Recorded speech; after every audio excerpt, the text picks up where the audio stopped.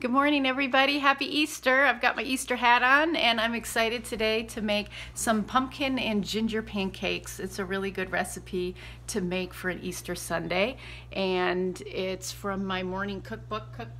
Here is the recipe. I don't know if that'll show up correctly.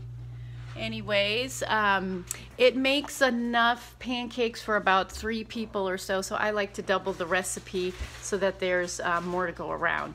So I'm starting off with, it calls for 1 cup of flour, but I put 2 cups of flour in because to double it, that would be good. And then I'm going to put in, instead of 2 tablespoons of brown sugar, I'm going to put in 4 tablespoons. So I'm going to put that in. And then it calls for 1 teaspoon of baking powder. I'm going to put in 2 teaspoons of baking powder. There's 1, 2. And then it calls for a half a teaspoon of baking soda. So I'm going to put in a teaspoon of that. And then the cinnamon calls for a half a teaspoon of cinnamon. So I'm going to put in a whole teaspoon of that.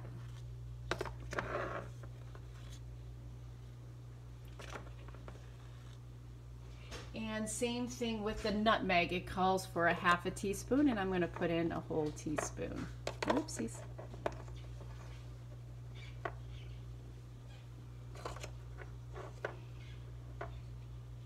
I'll put in a little more. All right, and then it calls for a half a teaspoon of powdered ginger. So I am going to put in a teaspoon of that.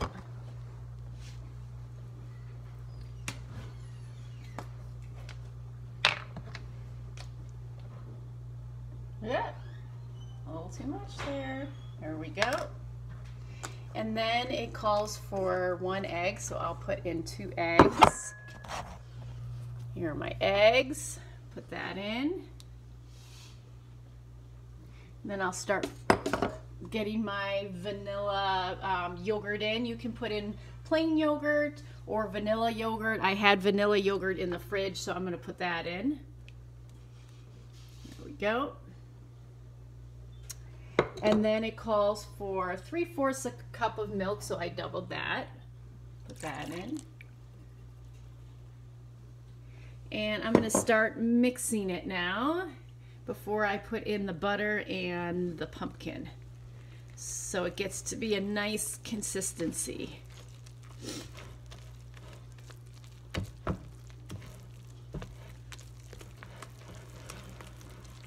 Here we go. Getting there. I'm going to need both my hands for this, so I'm going to turn it around.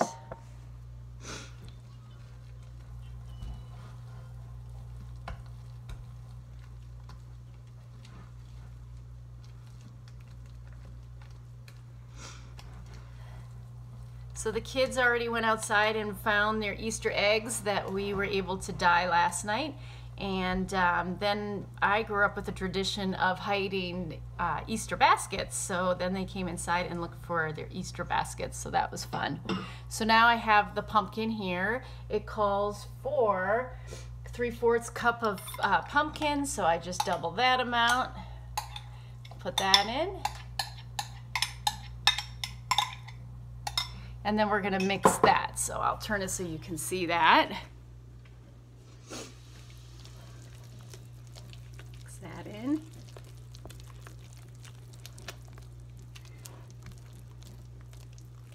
And then it calls for 2 tablespoons of melted butter. So I doubled that and put that in. And we're going to mix that up.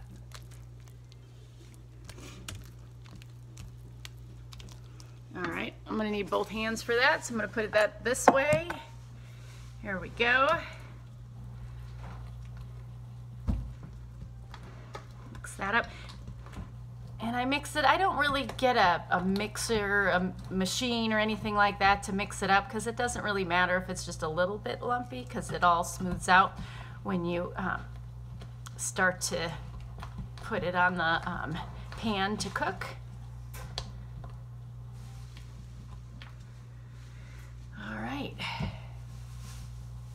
So here we go. Here's what it looks like. And then I'm going to heat up my little skillet thing here. Plug it in. And luckily it heats up fairly quickly, so that's good. So I got everything in. And what I like to make sometimes, what I like to put in there sometimes is chocolate chips, because the chocolate chips are really, really good with it. But I don't have any chocolate chips today, so next time I'll do that. So we're going to butter this, the skillet.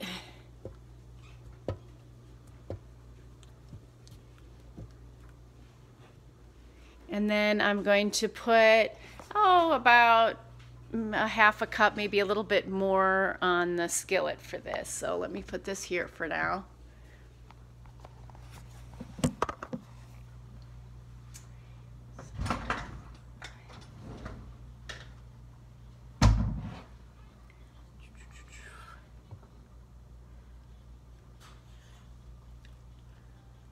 There we go. Getting those all on there to start cooking.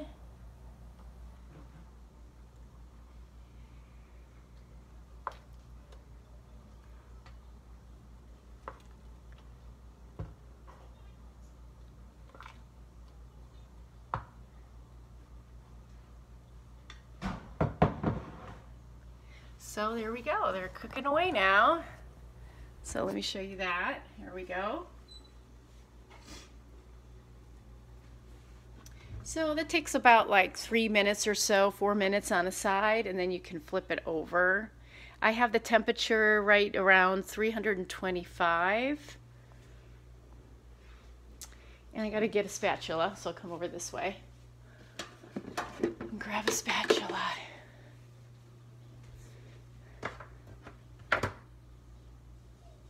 So usually on Easter Sunday, the kids and I, or at least one or two of them, come with me and go to church at Prince of Peace, and that's a really nice service, so we usually go there, but everything's online right now, which is kind of sad, but at least we're staying safe. And it's kind of nice to all be home and having a nice Easter brunch this morning. So as you can see, they're starting to cook.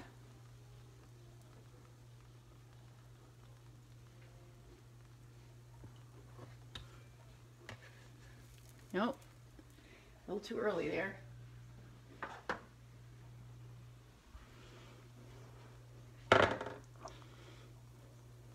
So last night we made a bunch of Easter eggs and took them out this morning before it rained and hid them. Here are a couple of our Easter eggs that we made. Let's see. I always make one every year of Rourke of the Birdman, so here he is. I'm sure he loves that. And then Rourke, of course, made a bird one, which turned out pretty well. Looks like that. And Maddie made a cow one, which I like. That's pretty good. And what else do we have? We've got a pig. And then this is, what's this one called, guys? The bean guy. Killer bean. That's something I just learned this last week. So they did a good job. Here they are. All right, I'm going to go back and check and see how they're looking. Now they're starting to puff up a little bit more. Almost time to flip them.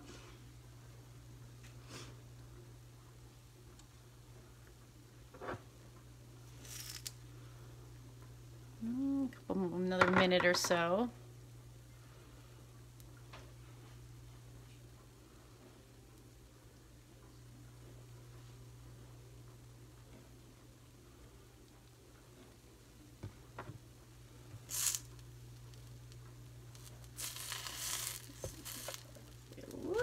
There we go. That one's looking pretty good.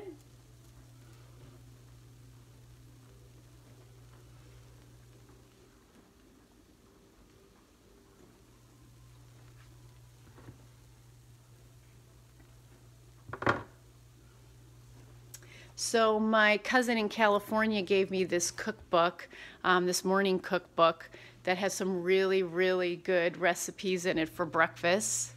Let's see what it looks like on the outside. It says Fox and Bear, and it's called Morning Food, and it's really good. And I think it's based from a restaurant in San Francisco. Alrighty, let's see what this one's looking like. Looks pretty good. Oof. Sometimes I'm good at flipping and other times not so good.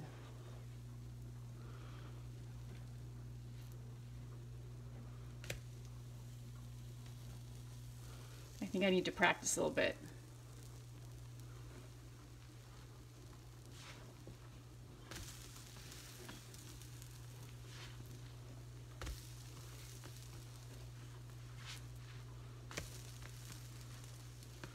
So there they are.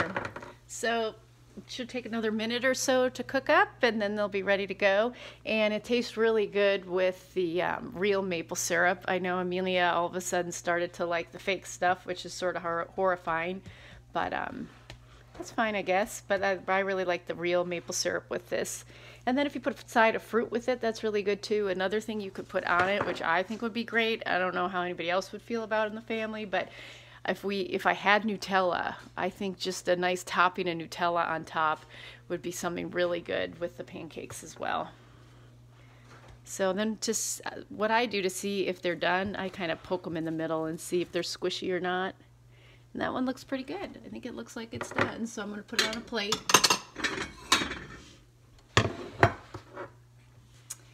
And it's connected to that one. And we're all ready to go. So there you go, all done. Anyways, I hope you all have a good Easter, and I hope you can make this recipe, and I hope you have a good week coming up. So take care, everybody.